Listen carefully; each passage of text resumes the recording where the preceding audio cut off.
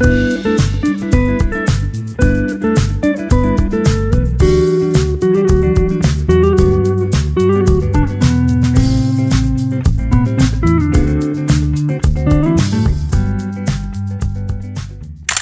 everyone, and welcome back to another work week in my life as a data scientist. So yesterday was a Sunday and I got a Slack message from my manager asking how I felt about flying down to Melbourne literally today to help out our managing director with running a workshop or like a client masterclass tomorrow morning. In very me fashion, who hates spontaneity and hates being put on the spot, I was originally thinking, is this really necessary? Do I really have to fly down to Melbourne for this? Can it not be done online?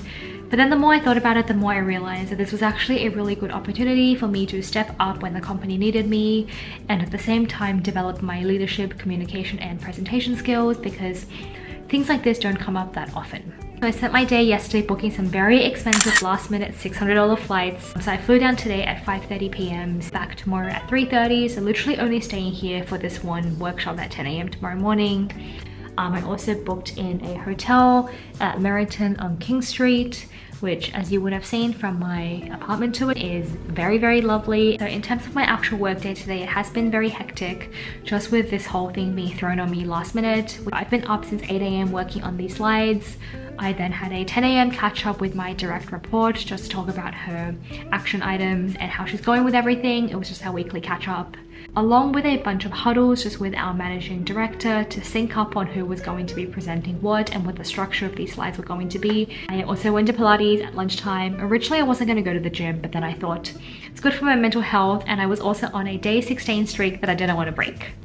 And then I spent the rest of the afternoon in focus time just working on the slides and putting together the key action points that I wanted to talk about. And I had a 3:30 Uber to get to the airport around 4:30 for a 5:30 flight. Ended up doing a bunch of work. So by the time I was done just traveling to the hotel, checking in, unpacking and getting my Uber Eats for dinner, it was already 9:30. I have a pretty early morning tomorrow because we're all meeting at 8:30 in the office to do a rehearsal. I'm gonna get off my camera now because it is almost out of battery. Bye bye. Hey everyone, it's currently 8:05 and I just got ready for this workshop meeting. My meeting's at 8:30 and it's around like a 10-minute walk from my hotel. I am almost packed. So right now I've just got my laptop here that I'm just gonna bring with me, jacket, my work bag, make sure I'm not gonna forget the passes. I think that's pretty much it. Just one night, didn't unpack that many things. Look at how miserable it is outside though. Ugh, gross. So this is my outfit of the day. I have got on this top and dress set, and you can't see my shoes, but I'm in like casual sneakers. But yeah, we're gonna get going now. Bye-bye.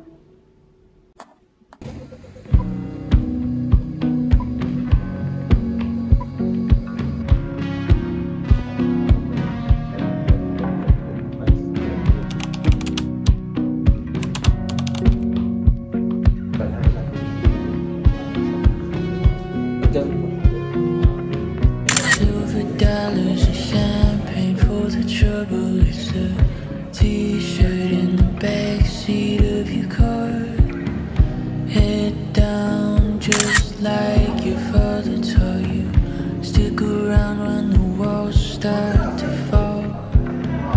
Good guys, anybody notice you sat at the table and you listened to a scream?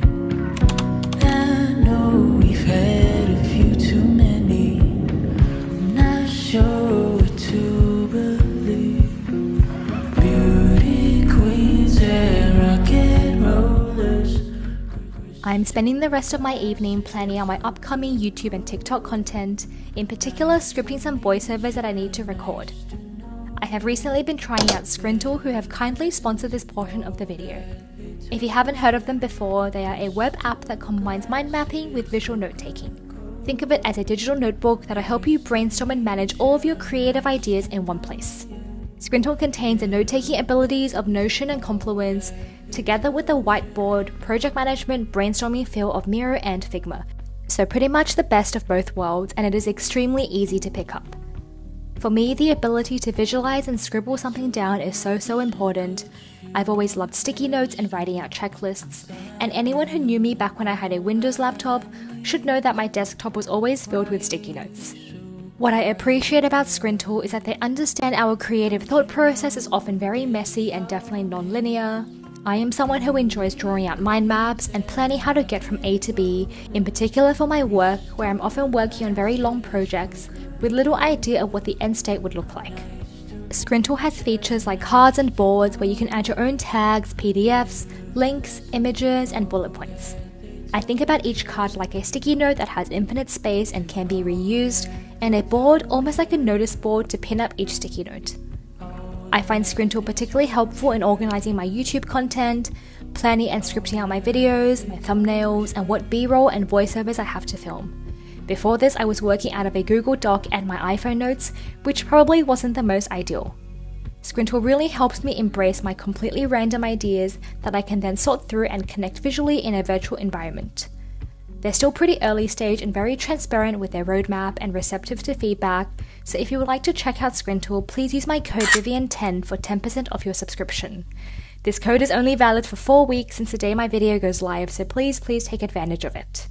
Thank you again to Scrintal for sponsoring this portion of the video, and I will see you bright and early tomorrow. Bye!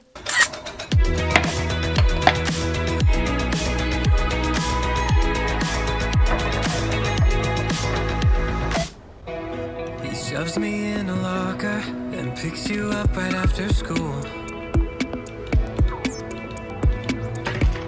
Yeah, he can catch a football, guess that makes him the catch to you.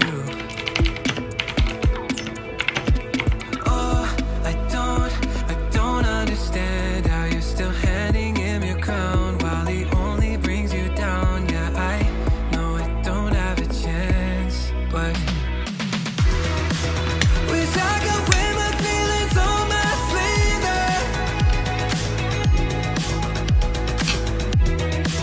Give you my jacket when your heart is freezing. You're more than a trophy, dressed up as a prom queen, but I'll keep on waiting till you see that I could be the kind of guy that used to keep you dreaming. I see you in the hallway, but I'm too shy to say hello. Left flowers by your driveway, and it sucks that you might never know.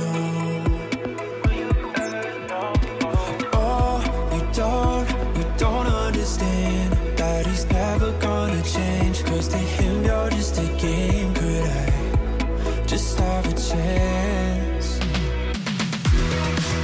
Wish I could wear my feelings on my sleeve then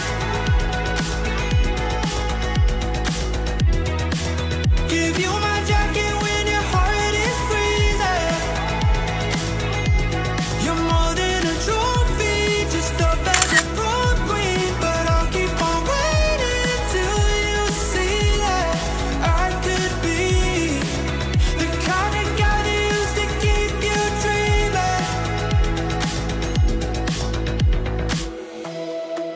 Walking home, saw you crying, so we sat alone in the silence. If all you need is a shoulder to lean on, you can take your time. Wish I could wear my feelings on my sleeve then give you my jacket when your heart is freezing. You're more than a trophy, dressed up as a prom queen, but I'll keep on waiting till you see that I could be the kind of guy that used to keep you dreaming.